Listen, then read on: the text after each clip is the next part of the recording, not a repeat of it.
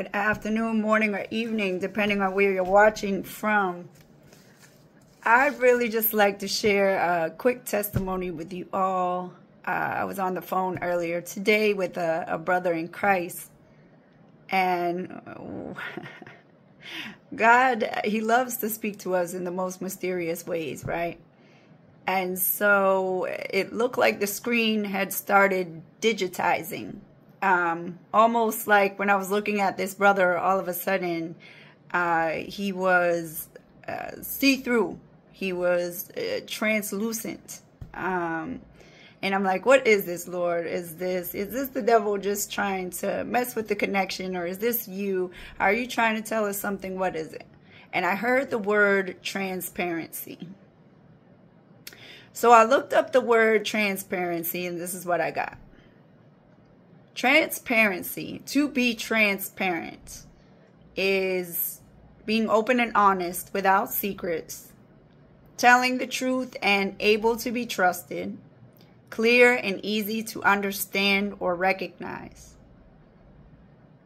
And I like these next two especially. Permitting the uninterrupted passage of light or transmitting light. So what the Lord was explaining here is that there's an uninterrupted passage of light, the light of Christ, the light of the world, that is able to shine through us, that is able to be transmitted outward through us when we are transparent, when we are real, when we are upfront. I'm not talking about your Sunday church face. I'm talking about the one that says, yes, I'm a Christian.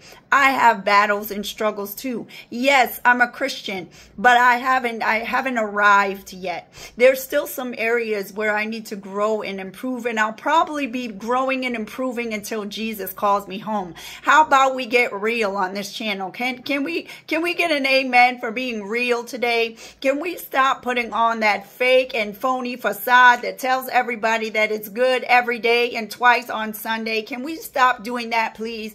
Can we be real? Because you know what? Pride is at the root of it all. Pride wants everybody to believe that everything is all good with you, that you've got life all figured out, and they just need to jump on board and get to where you're at. Hallelujah. But transparency is being open and honest without secrets. So you can actually look that person in the face and be like, you know what? I've got some idols in my own heart, and I pray that God removes them every day, because the Lord said his number one command is to love the Lord thy God with all your heart, mind, soul, and strength. An idol is anything that you give more attention than you give to God. An idol is not just a statue that you bow down to. No, an idol is something that you place above the Lord Jesus Christ. An idol is something that you place above the Lord and say, yeah, I know I should be reading my word, and I should be meditating on it day and night. I know I should be studying to show myself approved. I really know that when I'm growing weary in my well-doing, the number one place I need to be is in the presence of God. However, I really just want to talk on the phone with my friend. I really just want to forget about all that right now and jump into some worldly activity. But how many of us know? I hope a lot of us know by now that that will not sustain you long term. Hallelujah. And as a matter of fact, if God uses the foolish things of the world to confound the wise, and he calls our wisdom foolishness, then the last place we need to be seeking advice from is somebody without the Holy Spirit. I'm just going to call it like it is. Okay? So we need to be transparent. We need to be real. Now, that being said, I'm not saying be abrasive. I'm not saying be rude, because that is not the way of the Lord either. He tells us that we're supposed to do everything as unto him. Would you be rude to Jesus? Would you be rude to God? Would you be short with him? Would you cut him off? Would you be abrasive? Would you be impatient with him? No. And so he wants us to do unto others how we would have things done unto us. He wants us to speak the truth but tone it down a notch. Speak the truth, but in love. Speak the truth graciously. Speak the truth and put your self-righteousness in your pocket until you get delivered. Hallelujah. Speak the truth in love, graciously, with your words seasoned with salt. Bitter and sweet water should not be coming out of the same spring, the same mouth. Hallelujah. Out of the abundance of the heart, the mouth speaks. So that's the lesson for today. Transparency. It's so important, right? How many of us know that the devil comes at us early, trying to keep us from being transparent, trying to keep us from being real, true to ourselves, and authentic, because he comes at you hard and heavy so that you will start to believe that there's something defective, broken, or damaged in you that needs fixing or adjusting or adaptation. No, you don't need to be adjusted. You don't need to be fixed. You need Jesus Christ. However, the image and likeness that you were created in is exactly the one God intended for you to have. Hallelujah. So we're going to expel the lie today. I know that culture and society tells you that to have unnatural affection, a woman desiring another woman and a man desiring another man is perfectly acceptable and it's normal, and that they were born like this. They might have been born with those kinds of tendencies, but they came in through ancestral sin.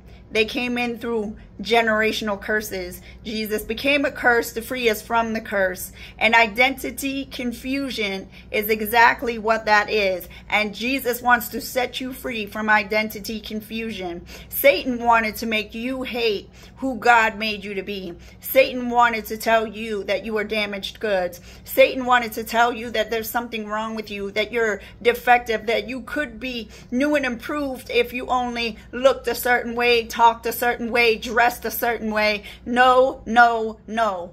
You are just fine the way God made you. No need for adjustments. The only thing that needs adjusting in you is your heart.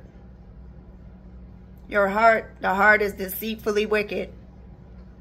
And so our heart will tell us that love is love, right? Love is love. But what we call love is really lust.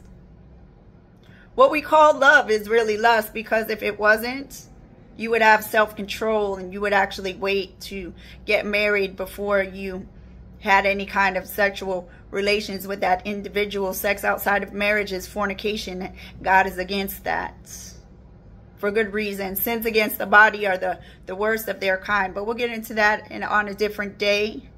So today, 2 major strongholds were broken for this brother. I'm celebrating with him, but I want to break this down for you to show you how in depth these assignments from hell really are, and how many areas are being influenced in that individual to keep them in a perpetual state of bondage. So today, while we were on the call, the Lord revealed that there were 2 strongholds. The first one is identity confusion, and the other one was demasculization. Now, for anybody that doesn't know what a stronghold is, in the Bible it says you must first bind the strong man and plunder his goods before you can touch anything in the house, right? So let's think about a stronghold like a demonic fortress that's set up in your mind, right? And in order to be able to get anywhere near what's in the house, you have to bind the strong man. The strong man is operating from the heavenly realms. The strong man is in charge of all the little lower ranking spirits down here that he's directing like puppets on a string to keep that person in a perpetual cycle of identity confusion and self-hatred, which is really at the root of identity confusion. So underneath the stronghold of identity confusion were the following spirits: identity confusion, confusion, bewilderment, perplexity, distortion, perversion, turmoil, disturbance, shame, disgust, self-consciousness, pride, anger, bitterness, resentment, self-rejection, self-condemnation, self-criticism, trauma, molestation, homosexuality, effeminacy, incest, self-hatred, self-loathing, and a spirit of denial, particularly denial of self. So here's a breakdown. I'm going to try to read these because the Lord was speaking pretty quick and I was trying to write it all down. Hallelujah. But under the spirit of identity confusion, these are the areas that were being influenced. His self-image, mentality, conscience, will, emotions, moods, feelings, nervous system, nerves, breathing, respiratory system, throat, larynx, trachea, lungs, heart, thoughts and meditations of his heart, beliefs, ideas, motives, intentions, replies and responses, reactions, reaction time, impulses and inclinations, stomach, eating, digestive tract, digestive system, stomach lining, obsession with his weight, self-image, self-esteem, self-confidence, self-worth, self-respect, eyes, sight and vision, ears and hearing, dialogue, conversations, communication, attachments, friendships, relationships, ability to say what he's feeling, ability to articulate feelings, ability to speak up when needed. And under those right there, hallelujah, were identity confusion, bewilderment, perplexity, distortion, perversion. And we'll stop there. The next ones were disturbance, shame, disgust, self-consciousness, pride, anger, bitterness, and resentment. So those ones right there were influencing the following: eyes, sight, and vision, ears and hearing, self-image, body image, self-esteem, self-confidence, self-worth, ideas, beliefs, thoughts, mind, imaginations, hearts, the thoughts and meditations of his heart, his emotions, moods, feelings, habits, stomach, appetite, obsession with his weight, obsessing about what he eats, behavior, conduct, demeanor, and mannerisms. The next ones were anger, bitterness, resentment. Anger, bitterness, and resentment were influencing the following areas: emotions, moods, feelings, behavior, mannerisms, demeanor, actions, attitude, mentality, beliefs, thoughts, ideas, eyes, sight, and vision, heart, thoughts and meditations of the heart, hands, fists, arms, legs, feet, and his conscience. After that were self-rejection, self-condemnation, self-criticism, trauma, molestation, homosexuality, effeminacy, incest, self-hatred, self-loathing, and denial. Those were all together. Wait until you hear how many different places they were influencing.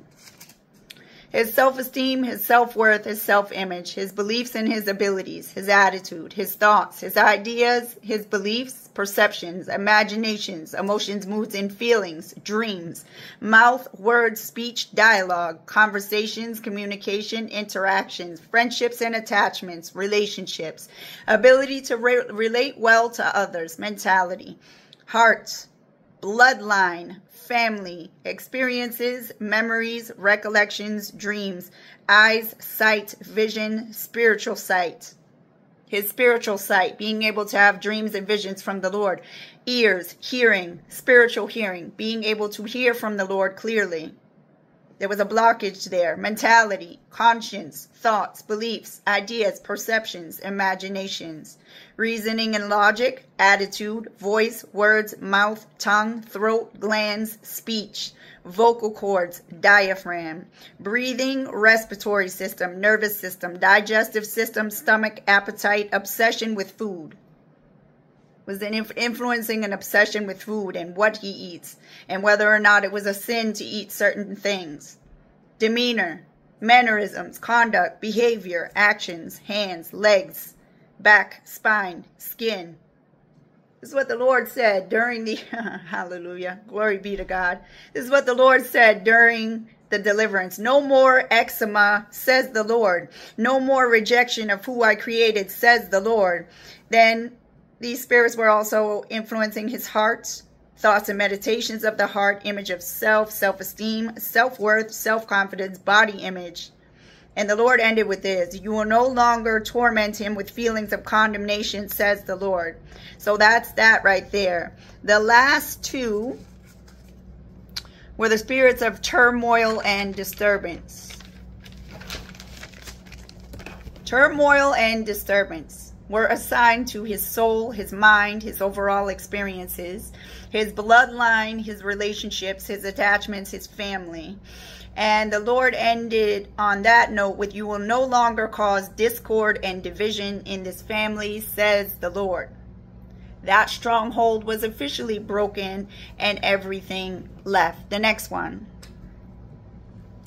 The next one was the stronghold of demasculization. Again, a strong man in the Bible is supposed to be bound first and its goods plundered in the name above any other name, in the name at which every knee will bow and every tongue confess that he is Lord, in the name of Jesus Christ. The following spirits were under this: demasculization, effeminacy, homosexuality, Ahab, which was Jezebel's husband, self-rejection, girliness, timidity, shyness, reservation, avoidance, passive aggression, self-hatred, self-loathing, self-criticism, confusion, identity confusion, shame, blame, disgust, denial, again specifically of himself, phoniness, falsehood, facade, and an actual curse placed upon him just for the words being spoken, whether he spoke them or not, or somebody else, is irrelevant, of having a poker face. Okay? Under demasculization, effeminacy, homosexuality, Ahab, self-rejection, girliness, timidity, shyness, reservation, avoidance, and passive aggression. So all of those were the following. And there was quite a bit, so stick with me. They were attacking his identity. The Lord said, you will no longer cause identity confusion. He started off there.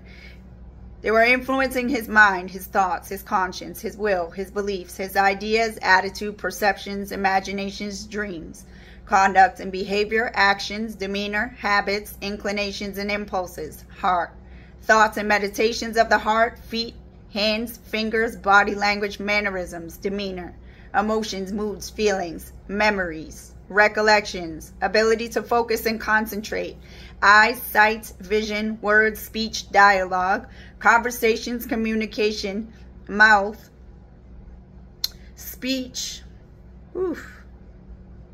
communication, interaction, relationships, attachments, friendships, bloodline, family, mannerisms, demeanor, conduct, behavior, actions, body language, facial expressions, and it gets to be more.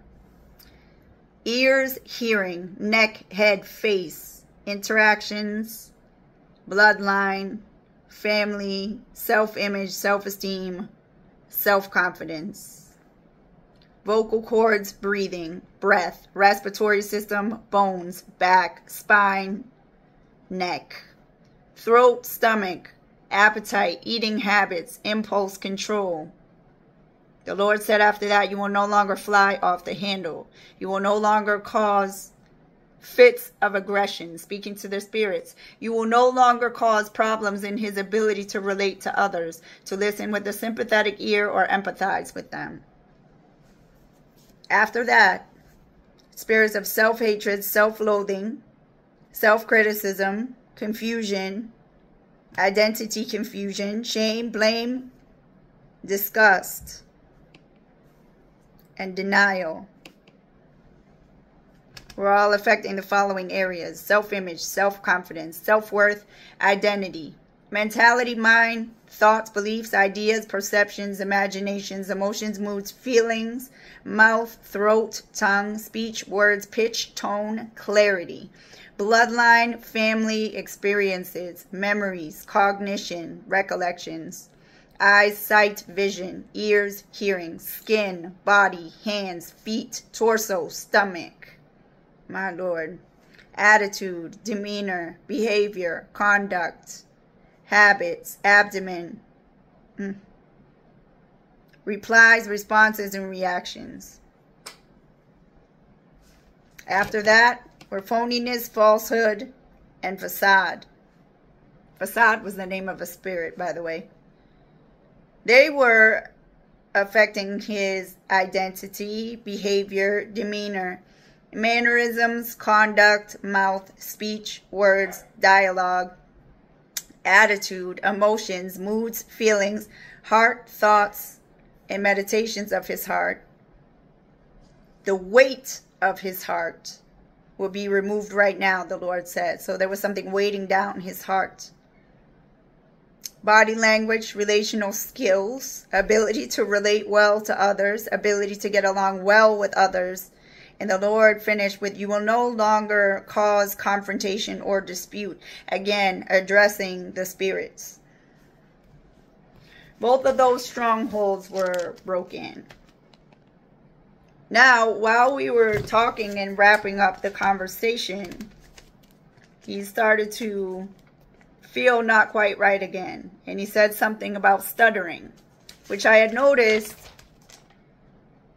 in the very beginning as we were addressing the spirits under the stronghold of identity confusion, that when he renounced confusion, he started to stutter. So the Lord confirmed that the spirit of confusion was still hanging out and hadn't left yet. Praise God, because we wouldn't know unless he revealed these things. So confusion was commanded to go, and that feeling that he was feeling that was making him uneasy left, and that was the end of that. Hallelujah. All glory to the one who was and is to come, the one true living God, Yeshua HaMashiach, Jesus Christ. Hallelujah. The God of Abraham, Isaac, and Jacob.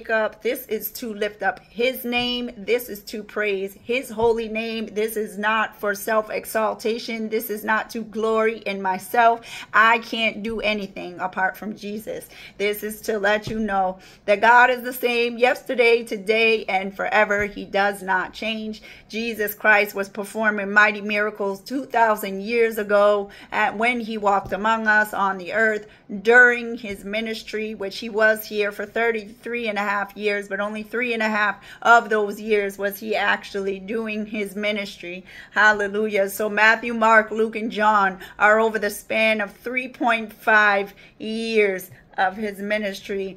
And one of his disciples actually said, we couldn't even record all of the miracles that he performed. So all the glory belongs to God. I hope this blessed somebody today. I hope you all are well. I hope there's nice weather where you are.